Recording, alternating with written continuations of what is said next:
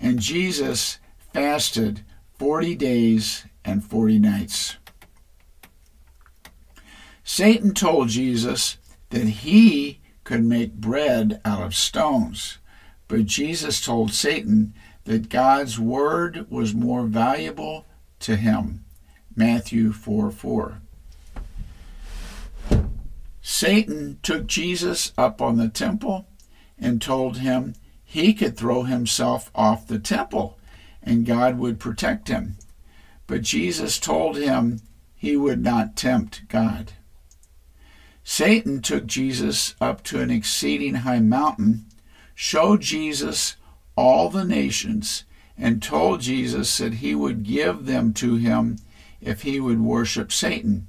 But Jesus said, "Thou shalt worship the Lord thy God, and him only shalt thou serve." Matthew 4:10. Then the devil leaveth him, and behold, angels came and ministered unto him. Now when Jesus had heard that John the Baptist was cast into prison, he departed into Galilee. Matthew 4:12. Jesus called 12 men to follow him. Jesus taught in Galilee, which is the area north of Jerusalem in Israel. Jesus healed the sick. Isaiah 35:5 prophesied that the Messiah would open the eyes of the blind, and Jesus healed the blind man. John 9. Jesus raised the dead. Meanwhile, John the Baptist had been killed by King Herod, but not until his disciples told him that Jesus was performing mighty miracles which proved that he was the Messiah, the Christ. When Jesus and his disciples were in a storm and were being tossed by the wind and waves, Jesus rebuked the storm and it stopped storming. Luke 8:24. In another display of his miraculous power, Jesus walked across the sea to the disciples who were in the ship. Matthew 14:25. The Jewish leaders in Jesus' church were suspicious of Jesus and tried to make him look bad. But Jesus had wisdom that came from God, and he shut them down. One day, Jesus took 3 of his disciples up to a high mountain, and he was transfigured as he talked with Moses and Elijah. Matthew 17. After the transfiguration, Jesus spent a little more time teaching in Galilee, and then he headed to the coast of Judah, beyond the Jordan River, where the Jewish temple, the Jewish leaders, and Calvary, Mount Moriah, where God had sent Abraham to sacrifice Isaac, were located. Matthew 19:1. Jesus' presence in Jerusalem was a problem for the Jewish leaders because he kept talking about God's ways versus the ways of the Jewish religion. While Jesus was in Jerusalem, he cast the businessmen out of the temple. One of the Jewish leaders came to talk with Jesus one night, and Jesus told him, Nicodemus, "A man must be born again to see the kingdom of God." John 3:3. Nicodemus and the Jews thought that they would see the kingdom of God because they were genetically connected to Abraham. But Jesus explained that children in God's kingdom are children of belief and spiritual birth. Jesus told Nicodemus that we would have to believe, trust that God would save us from our sins just like the people believed God would save them from the poison of the venomous snakes when Moses led them out of Egypt in order to be born again. Jesus told Nicodemus that God loves the world, that he was inviting anyone who believes in Jesus to be in God's kingdom, which is a spiritual kingdom.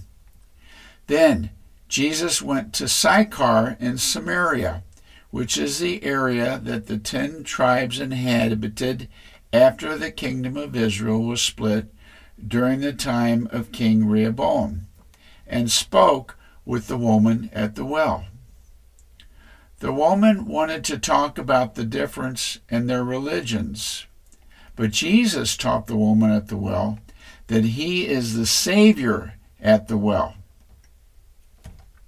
Jesus told the Samaritan woman, God is a spirit, and they that worship him must worship him in spirit and in truth. John 4:24. In the last few days before he was crucified, Jesus rode the colt into Jerusalem on the day that we celebrate as Palm Sunday. Matthew 21:7. The Jewish leaders met to plan Jesus' death.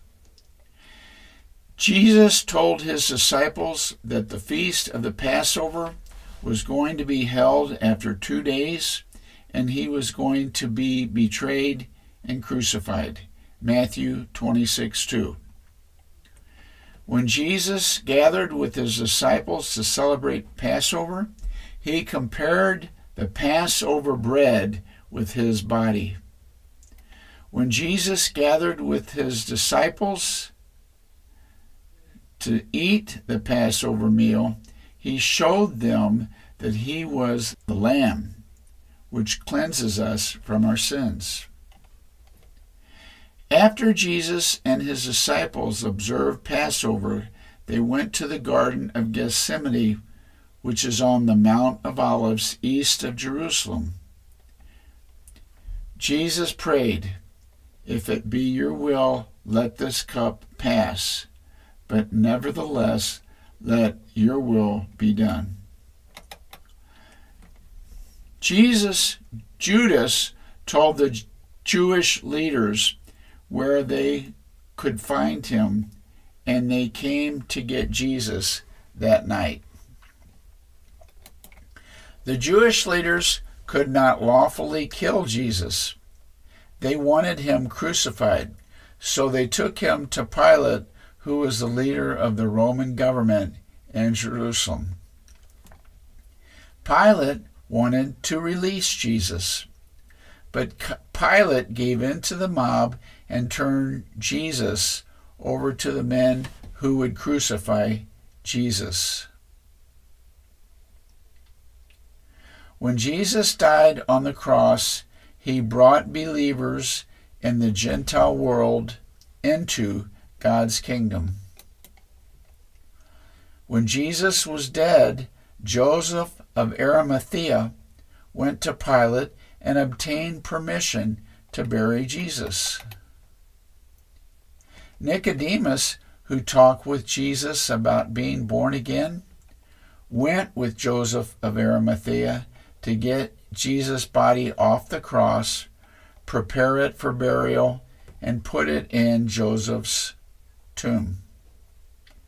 Some of the Jewish religious leaders were convinced that Jesus was trying to pull a hoax, and they went to Pilate and asked him to post a guard to keep people from stealing Jesus' body and claiming that he had risen from the dead.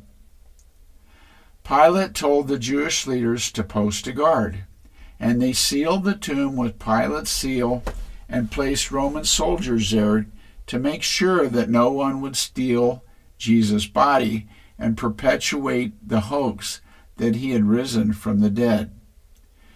But neither the government nor the religious establishment could thwart Jesus from accomplishing his intended purpose. When some of the women followers of Jesus went to Jesus' tomb, they found the stone rolled away, an empty grave, and an angel who explained that Jesus had risen from the dead and was gone. The angel showed them the place where the Lord lay. They hurried away to tell the disciples, and Jesus met them on the way, and they saw he was alive. Jesus showed himself to his disciples too. Jesus appeared to two men who were on the way to Emmaus. Luke 24:15. Jesus showed them what Moses, the prophets, and all the Old Testament scriptures said about him. Luke 24:27. The men did not realize they were talking to Jesus until they invited him to dine with them, and he blessed the bread and broke it. Luke 24:31. Then Jesus vanished, and they hurried back to Jerusalem to tell the 11 disciples and those that were with them that the Lord has risen. Luke 24:36. And as they thus spake, Jesus himself stood in the midst of them and said unto them, Peace be unto you. Jesus' disciple Thomas was not with the disciples when Jesus appeared to them, and he said he did not believe and would not believe until he could touch Jesus' wounds in Jesus' side and hands. John 20:25. And after 8 days, again his disciples were within, and Thomas with them. Then came Jesus, the doors being shut, and stood in the midst and said, Peace be unto you. All Thomas could say was, My Lord and my God. John 20:29. Jesus said unto him, Thomas, because thou hast seen me, thou hast believed. Blessed are they that have not seen and yet have believed. When Jesus left earth and went back to heaven, he told his disciples to go into the world, teach, and make disciples of all nations. Jesus told them not to depart from Jerusalem until they had received the promise of the Father, the Holy Ghost, and they obeyed. Acts chapter 1 and 2. They poured out of the upper room into the streets of Jerusalem and began to preach to the people who were there from other countries to celebrate the feast of Pentecost. The people heard them speaking the wonderful works of God in their own languages. Parthians, Medes, Elamites, Mesopotamians, Judeans, Cappadocians, Pontusians, Asians, Phrygians, Pamphylians, Egyptians, Libyans, Cyrenians, Romans, Jews, proselytes, Cretans, and Arabians. Acts 2:41.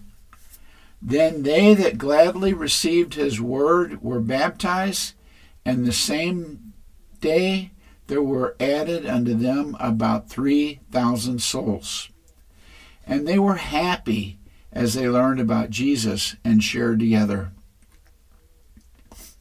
One day, Peter and John were on their way to the temple, and they told a lame man to rise up and walk in Jesus' name, and he was healed.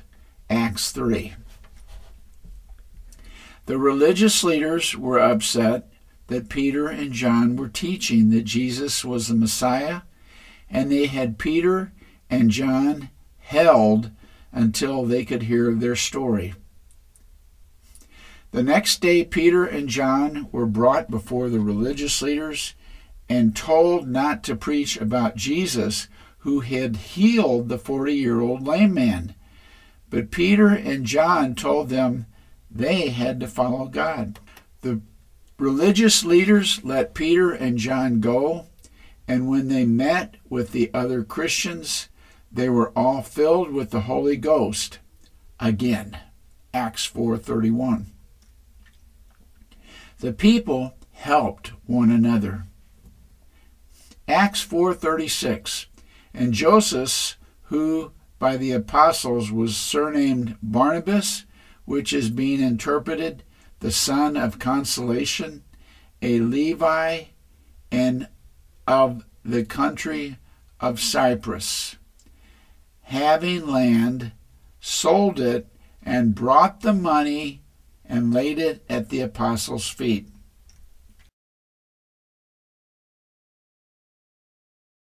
Apparently inspired by Barnabas, Ananias and Sapphira sold a piece of land and brought some of the price of the land to the church, but claimed they were giving all. When Peter confronted Ananias about his lie, Ananias fell down dead. Ananias' wife came in later, verified the same story that Ananias had told, and dropped dead too. And people were healed of sickness and unclean spirits. The leaders of the established religion in Jerusalem did not appreciate the message and the miracles of the ecclesia, aka the called out, aka the church, and they put the apostles in prison. But an angel of the Lord released the apostles that night and told them to go speak all the words of this life in the temple. The religious leaders discovered the apostles were missing. Then someone came in and told them, "The men you put in prison are in the temple teaching." They sent the captain and the officers to get the apostles and told them not to teach in Jesus' name. But the apostles took the meeting as an opportunity to teach them that Jesus is the Messiah. The religious leaders discussed what to do, ended up beating the apostles, and released them. But the apostles left with the attitude that they were blessed because they had been beaten for Jesus. After that, they taught openly in the temple and in houses until the religious leaders stoned Stephen, who was one of the 7 deacons, to death. Acts 6 and 7. Saul, aka Paul, was one of the religious leaders who was part of the stoning of Stephen.